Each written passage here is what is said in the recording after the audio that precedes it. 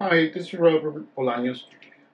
In this episode, I am going to show the Siglent SDS2354X HD.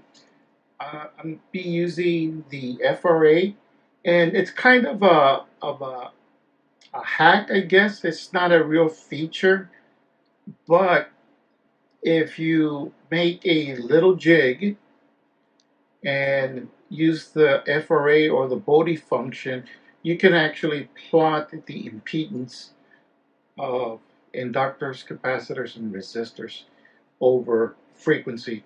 Now that's really a huge uh, help in characterizing power supplies. Typically, you want to characterize your inductors, and you also have to characterize your output capacitors, know exactly where the ESRs are.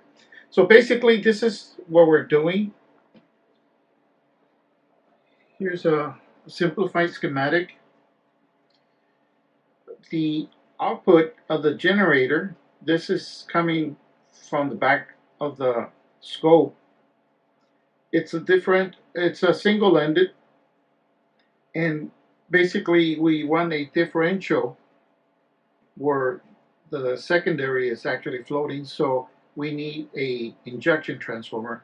And here I'm using the Picotest J2101A, and I'm injecting the signal through here into here. So this section is actually this section. So basically this is floating, and this will be the device that you're going to measure. And the middle point is actually grounded. Why? Because this ground is actually the outer shielding of channel 1 and channel 2. So that allows you to actually measure the voltage across this device. And if you have this current flowing through here as well, then you have current going through this resistor. And if you set that at 1 ohms, well, that current gives you a representative voltage that's proportional to your current. So channel 2, or channel 1 rather, is actually the current. So once you do a V over I, then you have impedance or the resistance. Now this is over frequency, okay? And that's what we want, okay? So I'm going to go ahead and show how to set it up and how it's connected, or at least this is how it's connected. This is the little jig. This is a jig from one of the Wheatley box, and the signal comes in here, and then channel 2 is connected across this inductors, or the inductor that I'm testing. So we turn on the Bode, and let's see, we can go to configure, and we're doing a simple, and I'm going to sweep from 10 hertz to 10 megahertz with the amplitude of 1 volt. Actually, let's increase that. Let's say 2 volts, just for the heck of it. I'll give you more signal, and I believe that is it. So now I turn it on,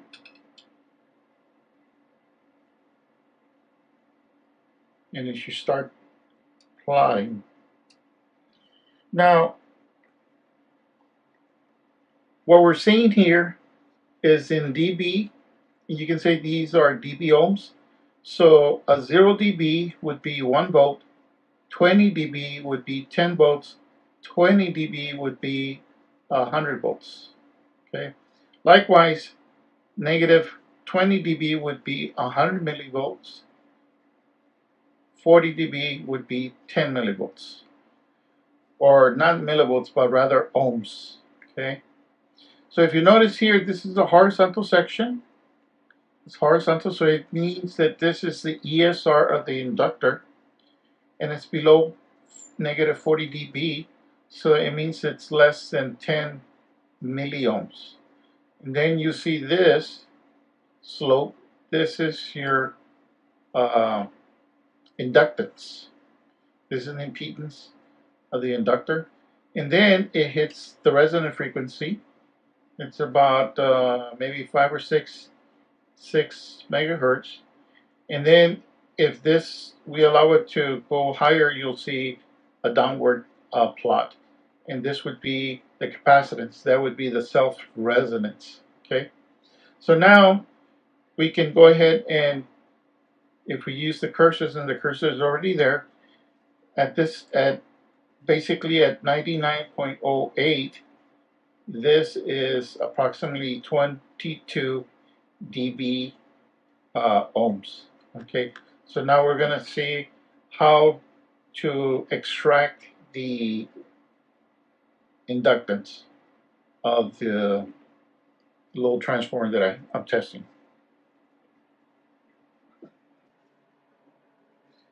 Okay, so the first thing you want to try or figure out is the X of L of the inductor, and the measurement that we got is 22.0 dB ohms.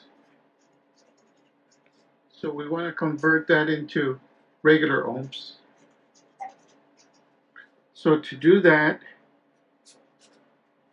it's actually 10 raised to the 22 dB divided by 20 dB, and that will give you 12.589 ohms. Okay, and since it's imaginary, you can put the J there. Okay, so now we know that X of L is 2 pi FL.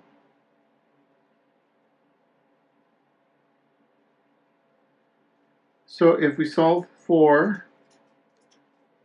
L, we get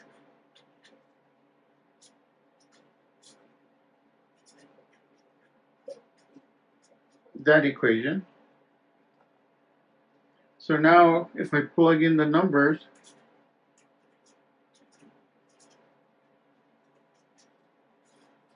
and it's 2 pi, and it's 99.08 kilohertz, I come up with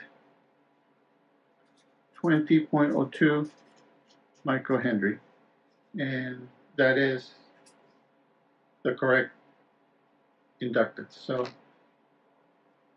let's verify it just to be sure that I'm not fooling myself.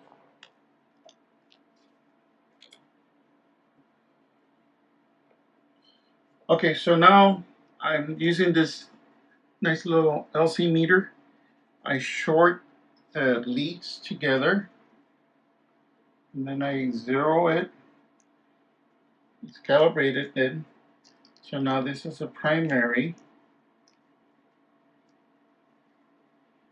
and it measures 21.31, and I calculated 20.2 microhenries.